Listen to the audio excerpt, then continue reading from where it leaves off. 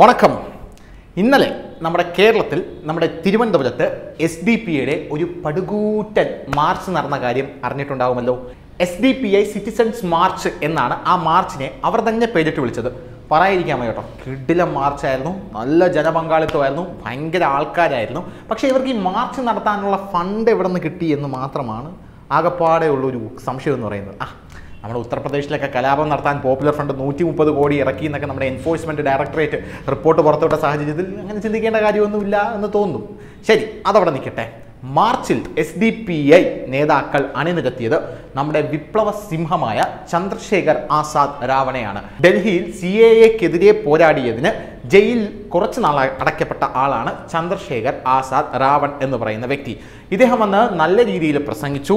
പ്രധാനമായിട്ടും അവിടെ ഉയർന്നു കേട്ട മുദ്രാവാക്യം സവർണ ഹിന്ദുത്വത്തിനെതിരെയുള്ള മുദ്രാവാക്യങ്ങളാണ് അവിടെ ഉയർന്നു കേട്ടത്. അതായത് ദളിതന്മാർക്ക് അടക്കം ഈ സവർണ ഹിന്ദുത്വത്തിന്റെ കാലഘട്ടത്തിൽ ജീവിക്കാനുള്ള അവകാശം നഷ്ടപ്പെടുന്നു എന്നാണ് പ്രധാനമായിട്ടും അവിടെ SDPI മാർച്ചിൽ ഉയർന്നു കേട്ടത്. പിന്നെ ജനാധിപത്യം സംരക്ഷിക്കണം, ഭരണഘടന സംരക്ഷിക്കണം, CAA ഉപേക്ഷിക്കണം, NRC പിൻവലിക്കണം, ഇങ്ങനെയുള്ള പല കാര്യങ്ങളും അവരവിടെ ഉന്നയിച്ചിട്ടുണ്ട്. ഇനി പറയാൻ പോകുന്ന കാര്യം, SDPIയുടെ ഈ മാർച്ച് കണ്ട് നമ്മുടെ CPM-ന്റെ കിളി പോലും പറന്നുപോയ സ്ഥിതിയാണ് ഉള്ളത്. കാരണം CPM വിളിച്ചാൽ പോലും ഇത്രയും ആൾക്കാർ വരത്തില്ല. അതുകൊണ്ട് തന്നെ SDPI മാർച്ച് കണ്ട് CPM മൊത്തത്തിൽ കിളി പറന്നു നിൽക്കുന്ന അവസ്ഥയാണ് ഇപ്പോൾ ഉള്ളത്. എന്തായിരുന്നാലും CAA പൗരത്വ പ്രക്ഷോഭം എന്നൊക്കെ പറഞ്ഞ് നല്ലപോലെ പാർട്ടി വളർത്തുന്നുണ്ട് കേട്ടോ SDPI. അതൊക്കെ അവിടെ നിൽക്കട്ടെ. SDPIയുടെ പ്രധാനപ്പെട്ട ഉദ്ദേശം എന്താണ്? പൗരത്വ നിയമം എന്ന് പറഞ്ഞ ഈ സംഭവം വന്നപ്പോൾ SDPI അടക്കമുള്ള ആൾക്കാർ മഹല്ലുകൾ വഴിയും പള്ളികൾ വഴിയും ഇസ്ലാം സമൂഹത്തെ ഏകോപിപ്പിച്ചുകൊണ്ട് വലിയ രീതിയിൽ തങ്ങളുടെ പാർട്ടിയിലേക്ക് കൊണ്ടുവന്നു എന്നുള്ളത് പ്രധാനപ്പെട്ട ഒരു വസ്തുത തന്നെയാണ്. CPM-ന് പോലും അത് സാധിച്ചിട്ടില്ല. ഒരുപക്ഷെ CPM-നകത്തുള്ളത് പോലും സുഡാപ്പികളാണെന്നാണ് നാട്ടുകാർ പറയുന്നത്. എന്തായിരുന്നാലും അങ്ങനെയൊന്നുമില്ല. ഈ സുഡാപ്പികൾ CPM-നകത്ത് കയറിയിട്ട് അവർ അണഞ്ഞിരിക്കുമെന്നും അങ്ങനെ അണഞ്ഞിരിക്കുന്നവർ അതിനകത്ത് ഒരു സമയമെത്തുമ്പോൾ തീവ്ര സ്വഭാവം കാണിച്ച് പുറത്തു ചാടും എന്നാണ് നമ്മുടെ CPM പാർട്ടിക്കുള്ളിൽ തന്നെയുള്ള അണികളുടെ സംസാരം എന്നുള്ള രീതിയിലുള്ള റിപ്പോർട്ടും കുറച്ച് നാൾ മുമ്പൊക്കെ പുറത്തു വന്നിരുന്നു. എന്നാൽ അതും അവിടെ നിൽക്കട്ടെ.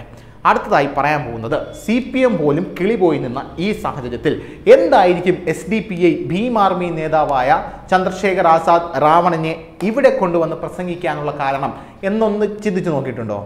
അതിൻ്റെ പിന്നിലൊരു രാഷ്ട്രീയമുണ്ട്. വ്യക്തമായി പറഞ്ഞു തരാം, ശ്രദ്ധിച്ച് കേൾക്കണം. ദളിത് രാഷ്ട്രീയത്തിൽ മായാവതി എന്ന് പറയുന്ന പ്രഭാവം, അതായത് BSP, നരേന്ദ്രമോദി എന്ന് പറഞ്ഞ പടുകൂറ്റൻ വൃക്ഷം ഇന്ത്യൻ രാഷ്ട്രീയത്തിൽ വളർന്ന് പന്തലിച്ച് കാച്ച് തളിർത്ത് നിൽക്കുന്ന ഈ സാഹചര്യത്തിൽ മായാവതി എന്ന് പറയുന്ന ആ ഒരു പുൽനാമ്പ് ഇപ്പോൾ കൊഴിയാറായി നിൽക്കുന്ന പുൽനാമ്പാണെന്നാണ് പലരും പറയുന്നത്. അങ്ങനെ ഇരിക്കുന്ന സാഹചര്യത്തിലാണ് ഉത്തർപ്രദേശിൽ ഭീം ആർമി നേതാവ് ദളിത് സമൂഹത്തിന്റെ മുഴുവൻ കുത്തക ഏറ്റെടുത്തുകൊണ്ട്, അല്ലെങ്കിൽ ദളിതന്റെ അപ്പോസ്തലനായി നമ്മുടെ ചന്ദ്രശേഖർ ആസാദ് രാവൺ ഉയർന്നു വരുന്നത് നരേന്ദ്രമോദിക്ക് ഒരു വെല്ലുവിളിയായി എന്നൊക്കെ പ്രധാനമായിട്ടും മാധ്യമങ്ങൾ ഇവിടെയൊക്കെ പറഞ്ഞു പരത്തുന്നുണ്ട്. അതും അവിടെ നിൽക്കട്ടെ. അങ്ങനെ ഉയർന്നു വരുന്ന സാഹചര്യത്തിൽ ദളിത് രാഷ്ട്രീയത്തിന്റെ മുഖ്യ വക്താവായ മായാവതി BJP-യെക്കാളും കൂടുതൽ ആസാദിനെ അവിടെ എതിർക്കുന്നുണ്ട്. അങ്ങനെ ചന്ദ്രശേഖർ ആസാദ് അവിടെ UP-യിൽ, ഉത്തർപ്രദേശിൽ 350ഓളം സ്കൂളുകൾ ഭീം ആർമി നടത്തുന്നു. ഒരു ദളിതർക്കിടയിൽ നല്ല രീതിയിൽ വേരോട്ടമുള്ള ഒരു മനുഷ്യനായി ചന്ദ്രശേഖർ ആസാദ് അവിടെ വളർന്നു വരുന്നു. ആ സാഹചര്യത്തിൽ നമ്മൾ കുറച്ച് നാൾക്കൾ ഇനി പിന്നോട്ട് പോകണം. പോപ്പുലർ ഫ്രണ്ടിന്റെ ഒരു പരിപാടിയിൽ നമ്മുടെ മതേതര സുഡാപ്പിയായ ഫസൽ ഗഫൂർ പറഞ്ഞത് 120 പാർലമെന്റ് സീറ്റുകൾ ഇന്ത്യൻ മുസ്ലിങ്ങളുടെ കയ്യിലാണ്. അതായത് 120 പാർലമെന്റ് സീറ്റിൽ ആരിക്കണം എന്ന് തീരുമാനിക്കുന്നത് മുസ്ലിം വോട്ടാണ്. ഈ മുസ്ലിം വോട്ടിനെ നമ്മൾ നല്ലപോലെ വിനിയോഗിക്കണം എന്ന് പോപ്പുലർ ഫ്രണ്ടിന്റെ ഒരു മീറ്റിങ്ങിൽ കറതീർന്ന സുഡാപ്പിയായ ഫസൽ ഗഫൂർ പറഞ്ഞിരുന്നു.